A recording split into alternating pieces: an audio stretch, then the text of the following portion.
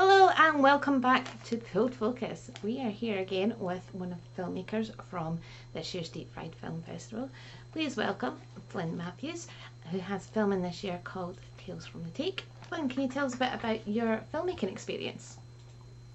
Sure. So I'm an actor-director based in southwest London, and the film that's involved with the festival is Tales from the Take, which I have written and directed with two friends of mine who are brothers, which are George Harry and Ollie Harry. Fab. We'll have a little look at your film just now. A common misconception is that people choose to get involved with the wrong crowds in life. That just isn't true.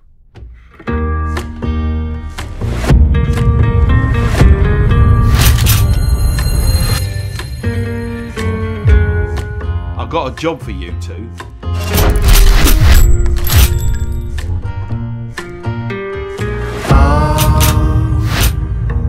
I leave what's wrong, 'cause I see down ending the night. No point to motion of life. I fucking love Kent. You know what's wrong to be with you. I never felt you wanted to, like all those parties without fun. Like a summer without sun, you know what's wrong. Just having a little dance along to the soundtrack there. What inspired the film?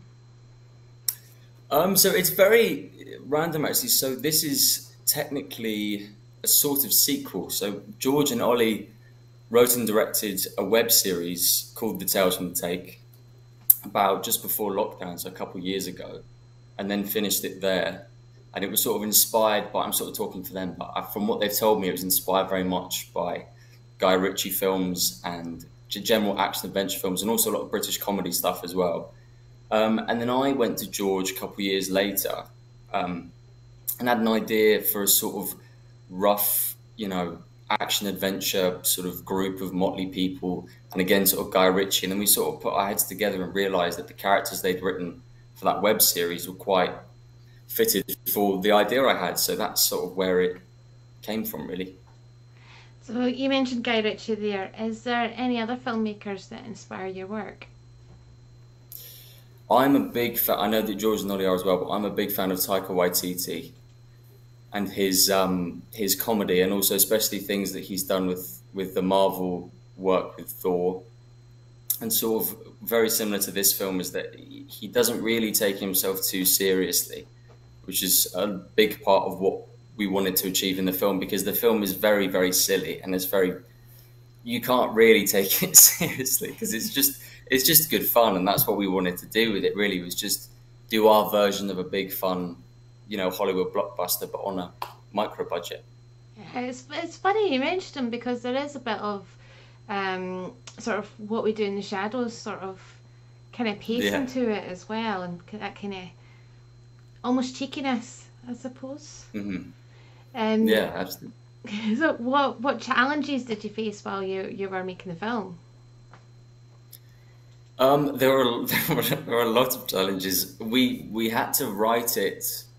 I mean, George and Ollie did a lot of the writing. I was sort of a co-writer with them, but we had to write most of the film as we were making it because of availability of actors.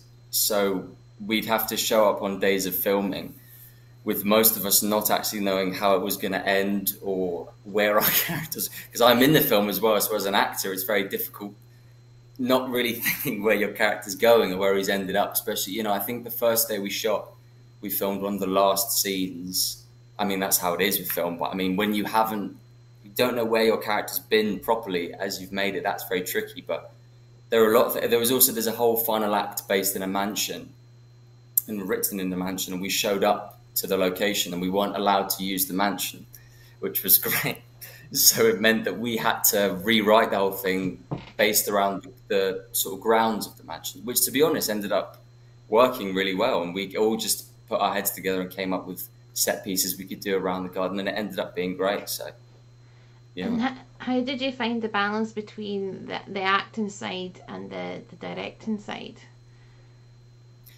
It's it's very difficult. It's very difficult not to, because I was sort of, me and George were the main editors of the film, and I did a lot of editing on it.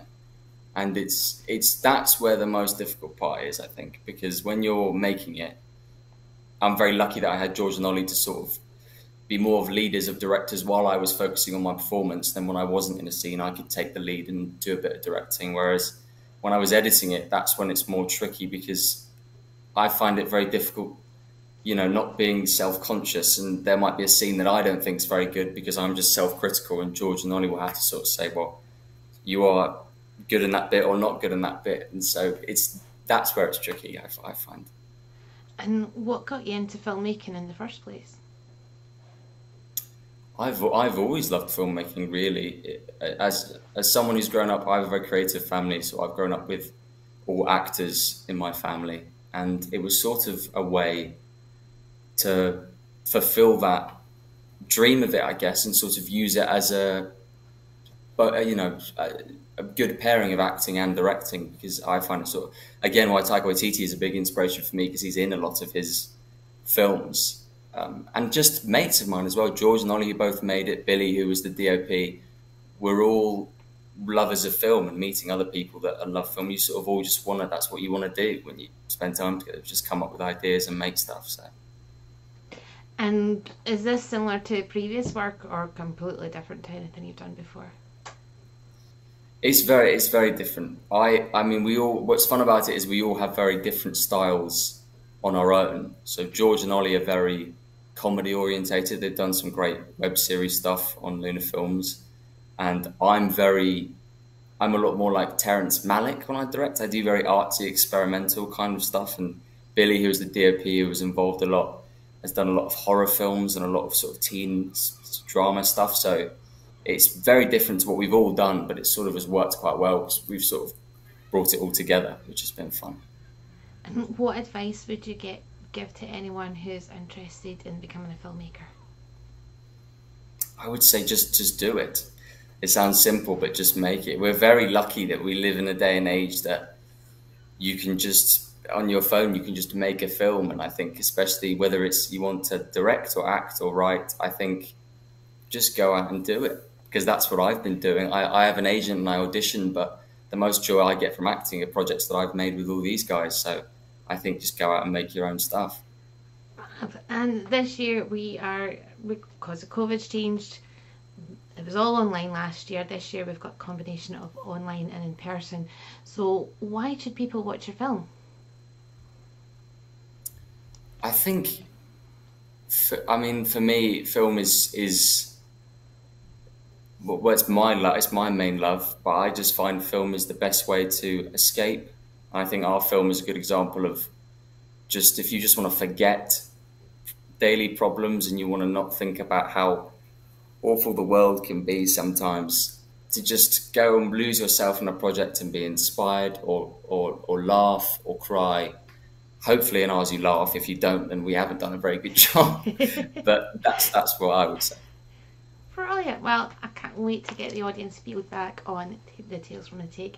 The winners are voted by our audience, so maybe we'll be talking to you later in the season, and it'd be great to catch up at some point and hear what else you're getting up to. So for today, thanks so much for joining us. Thank you so much. Thank you.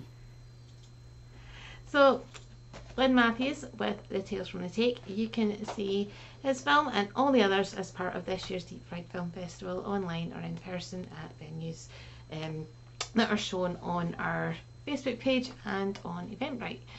So for now, this is Pulled Focus.